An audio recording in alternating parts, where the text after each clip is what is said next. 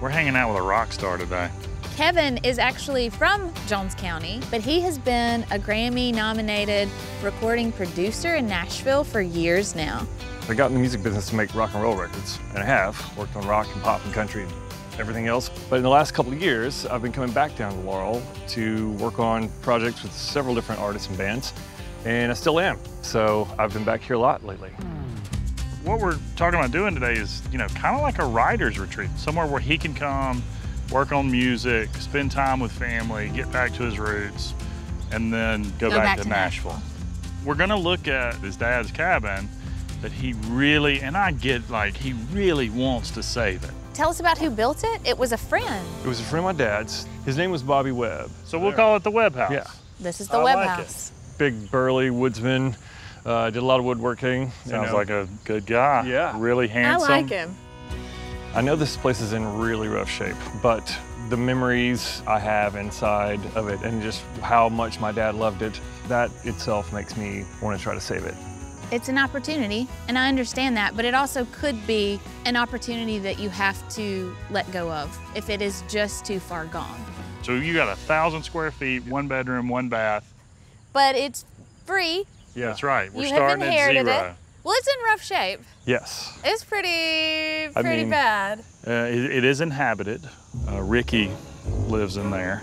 He's a buzzard, and he's taken up residence. And I don't know what the rules are with buzzards. Does he have ownership at this point? Are we going to have to evict him? He's not very friendly, though. I wouldn't recommend trying to make friends or anything. No, I've been trying to run him off. But you know what? I get why you want to save the cabin. I think it's special, too. It needs a ton of work. The other contractors you met with were not lying. He's talked to a lot of other contractors who have kind of said, don't do this. This place has always been really dark. Super dark. Yeah. And it's a few things working against us. We don't have enough windows. Yeah. We don't have a light that works. And we've got this wood that's just eating all the light. But you know what? I really love this cabin. I think it's got a lot going for it. One of my favorite things has always been this bar. Yeah. And there's just enough space to get around and do everything, but I've always loved the countertop there. So I don't know if they can be saved or if they can be refinished. I had thought new countertops in the kitchen, but let me rethink it, because if you like those, then we'll use these. So we're not gonna look at Ricky's house. No need. Kevin's seen it. He's familiar. Okay. The bathroom is very rustic. It's a good bathroom though, right? Yeah, it could be. It's big. It is big, and it's not in terrible shape. The bedroom changes a little bit more though. I think everything needs to be sheetrocked. Yeah, probably. So $23,000 for the bedroom and bathroom. The house overall is 1,000 square feet. It's a 1 bedroom, 1 bath. All total, $90,000. You and I are both very sentimental people, but I really think that this next option is he really does need to consider this.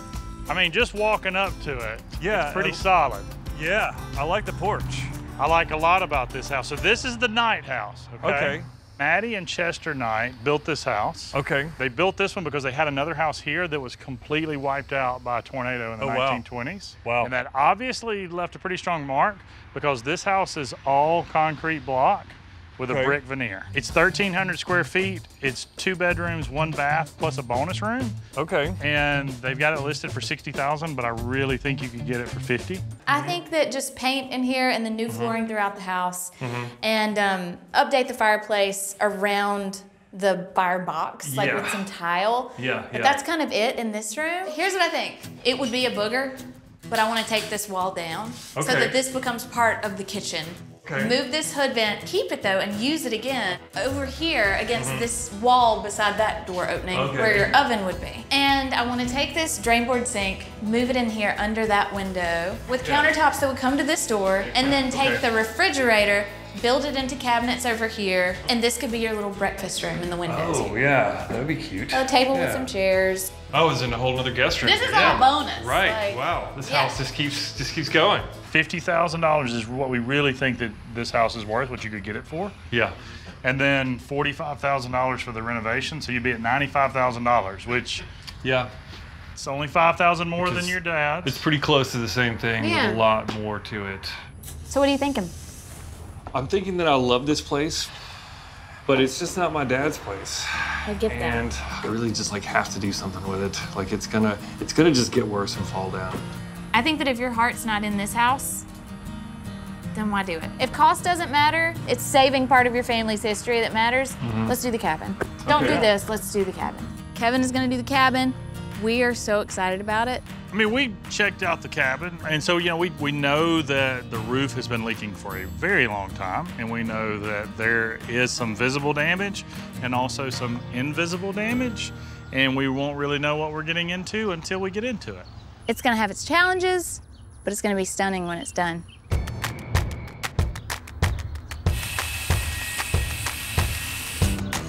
Ricky has left the building. He didn't like all the noise we were making, and so he had to go. So the temporary walls here, we can pull down more? Yes, that way we can actually expose and just see how intensive the damage is. I mean, there's holes everywhere. Little holes, big holes. I mean, I'm looking at sunshine. And I really don't even know the extent of it yet because we just got the shingles taken. Yeah. That's what you can see. That's what we can see as of right now.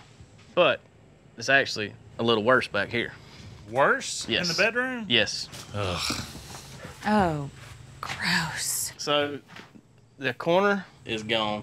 There's no way to just patch it. No, that's Extensive. extensive, for sure.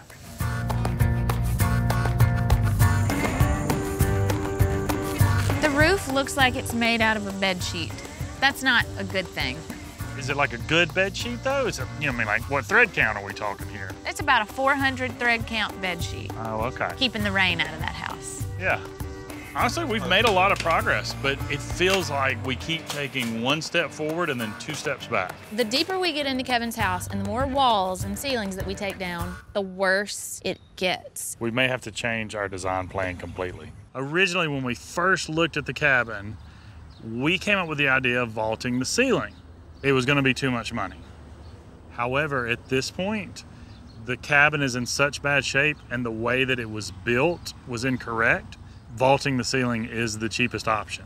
Since we discovered this, we've also discovered the floor in the bedroom. All those joists was rotten, and we exposed even more rot over here. The whole room is rotten. Basically, everything in there is rotten. Seals, joists. Yeah. Yeah. And now we're going to have to come back in and pretty much rebuild that whole exterior wall. Is it in? It's in. Come on in. So this house is safe now. We're good to go. Let's proceed. We're structurally sound. We're structurally sound. Now that this house is finally safe and watertight and Ricky-free, I think we can focus on making it a proper home for Kevin. I'm trying to dig into him and his personality and to think of how we apply that to this very rough cabin to make it something really special. If you think of an old, big stone in the woods that's covered in moss, that's my color palette.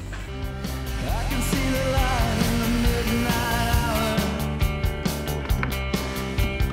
Burning like the sun as the flames went higher. We are covering the gables from our newly vaulted ceiling with wood that we salvaged from inside the house. And it looks really, really good, but even better is that it smells really good.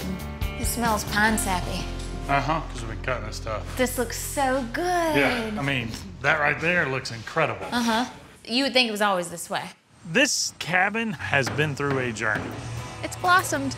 No longer a murder house. Yeah, this was like a cesspool of filth. And now, you know. It's a safe pool. Yeah.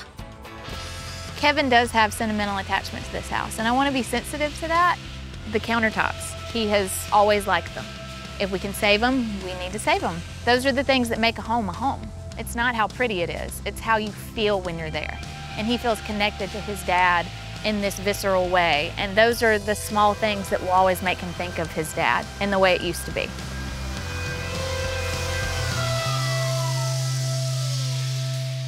Wow. This suddenly looks very intentional, like Yes. mixing in the dark and the light Yep.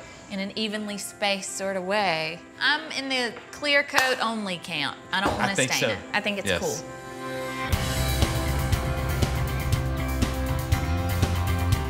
We've added new doors to the existing cabinets. We painted it all mossy green from floor to ceiling.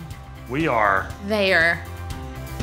I think that Kevin is going to be so happy that he can finally just have this off his plate. There's no way he has an idea of how much better it is.